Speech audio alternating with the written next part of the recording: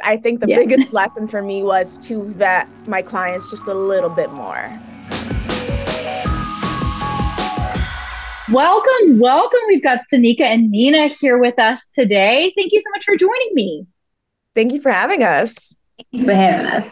Of course. Now, right off the bat, Stanika, I've got to know, how did you come to be on Match Me Abroad?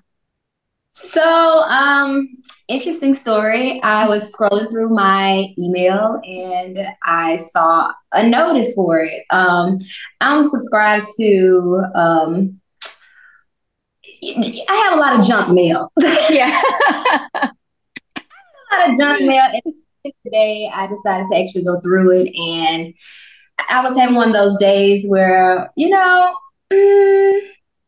see what this is about. And I read into it and, they were looking for singles. And I said, YOLO, let's do it. Let's do it. I haven't had any luck with dating. I'm in a place in my life where I have went after my career and, I'm pretty happy and satisfied with my life is. And it's just time for me to try to find love. And so I responded to the junk mail. I love that. That's awesome. We should all be going through our spam folders, clearly. So what was it about dating in the US that you were like, this is tired, I'm over this, I gotta exit? So I've never had luck with dating in the US. When it comes to dating, to be honest, I really didn't know where to start. When I dates, I get tired of the basic questions. I'm a Gemini, and you have to entertain me, okay? It takes a lot to keep my attention, and the dates were just boring. Go out to dinner, you go do the basic things, and I need someone that's more adventurous, and I just haven't had luck here in the States, in multiple states. The dating pool just seems very small. Yeah, well, and Nina, this is where you come in. How long have you been matchmaking? How did you hook up with Stanika, and what was your first impression of her situation? Well, it was kind of an accident. I just started putting my friends together, and then I started seeing that. I remember years ago, I went on a first date with my best friend because she didn't want to go alone, and I was like, "You're gonna marry him," and she was like, "You're crazy." No, I'm not. Fast forward, they have 3 kids. You got it.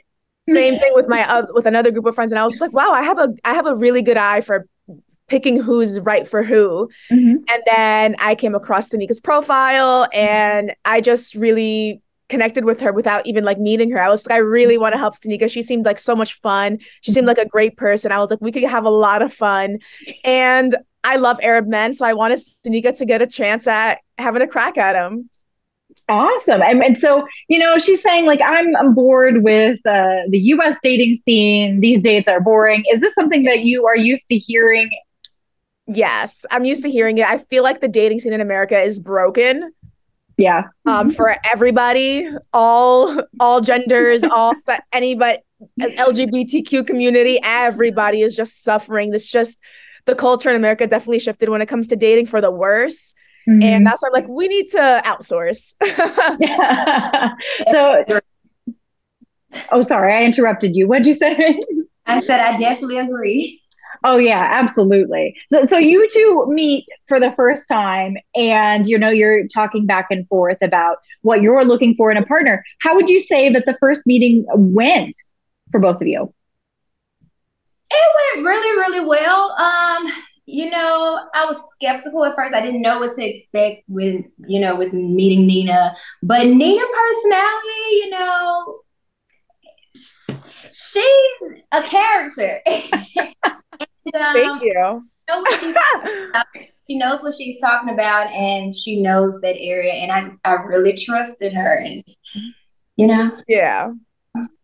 And for Nina, what was it like meeting Stanika and actually getting to know a little bit more of what she was looking for? Or was this something that you felt like you could help with?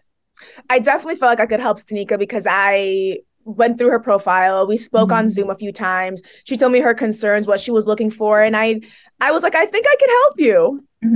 Yeah. What does this matchmaking process kind of look like from that point on? Obviously, you talk and you get to know, but what happens next?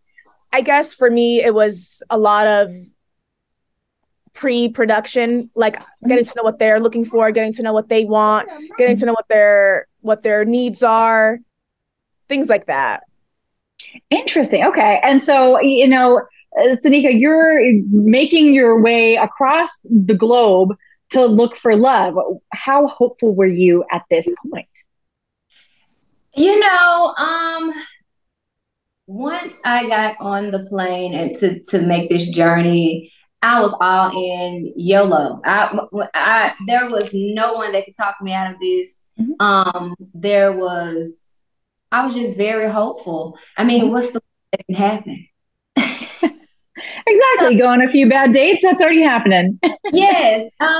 Because I mean, I've never had a boyfriend. I've never been in a serious relationship. I just haven't met in the States someone that meets what I'm looking for. And who's to say that it can only be found here in America? So why not? Love can be anywhere. And so I was willing to take any risk that came with it. But I was very hopeful, very, very hopeful. Okay, so we're hopeful, we're heading over. What would you say was the biggest challenge throughout this process for both of you? It's Stanika, if you want to start. The biggest challenge for me, especially going into going somewhere where I've never been, I was nervous about the culture because I wanted to make sure that I was respectful and appropriate because I like to show a little skin. So that was my main concern, to make sure that I'm respectful of whoever I'm going on dates with, and just respectful. Yeah. And what about you, Nina? I think the biggest thing that I struggled with was definitely culture clashes, like Stanika said, and language barriers. I was trying to make sure that everybody was on the same page and spoke the same language and understood each other and can communicate, because obviously communication is a big thing when it comes to dating. So I was just trying to make sure that everyone was fully aware of what to expect from one another. That's a lot of things to be juggling all at once. Yes. Now, what would... I made sure I had Google Translate. It works pretty well, for the basics. It does. Now, I'm curious what, obviously we won't go into spoilers or anything like that, but I'm curious what the biggest lesson was for you, Stanika, looking back on your journey. The biggest lesson. And I think about this all the time. I wish I would have did this. Why so? The experience was very unique. I learned so much about myself. I already know a lot about myself, but I learned even more. Like, I know that I want family. My family, we're very close, but we're so busy. We're always busy. Like right now, my parents are in like Florida. We're all over the place. Yeah. But when we get together, it's amazing. But going over there, family is very important, and they make extra time for their family. So that's something that I brought back home. And ever since I've been back, me and my family has been together every week. Oh, so I love that. It made me cherish my family that much more. That's wonderful. That's a great lesson to take away from it. Yeah.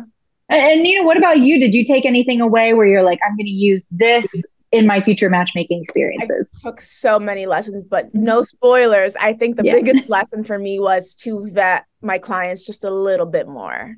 Okay. That's a nice little tease. You didn't vet me enough, Nina? I didn't vet anybody. No, I vetted everybody, but I just, there's only so much I can do with giving somebody a questionnaire. You could lie, you could not be authentic, you could, just a little more stalking on my end. We could all do with a little bit more Instagram stalking, Definitely. Well, I am super excited for the show to premiere. Are both of you excited? So excited. I am excited. I cannot wait. Oh my gosh, it's going to be so much fun. I can't wait to see the rest of your journey. And thank you so much for opening up to me about it.